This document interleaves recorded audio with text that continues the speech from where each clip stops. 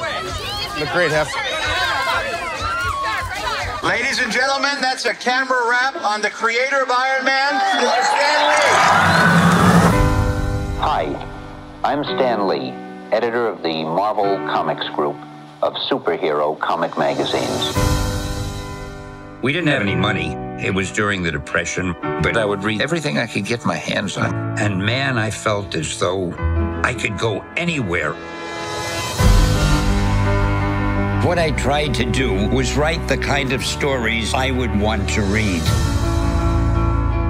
Our superheroes are the kind of people that you or I would be if we had a superpower.